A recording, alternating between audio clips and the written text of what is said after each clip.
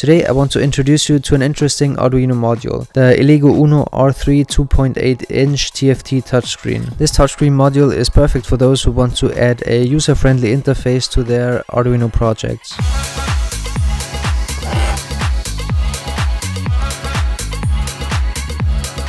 It comes with a stylus pen, a SD card slot for data storage, and some example sketches.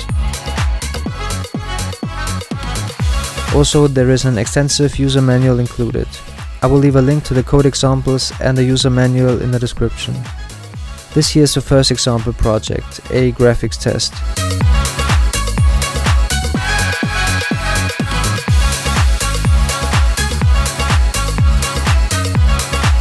The next sketch is for displaying a text on a screen, as you can see here. And the last example project is one of my favorites, a paint project where you can use the stylus pen to draw.